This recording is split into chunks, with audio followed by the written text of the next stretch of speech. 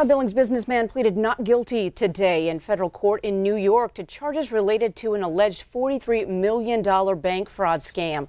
47-year-old Todd Kapser was arrested and made an initial appearance in Billings earlier this month, but the case was moved to New York because one of the banks involved operates there.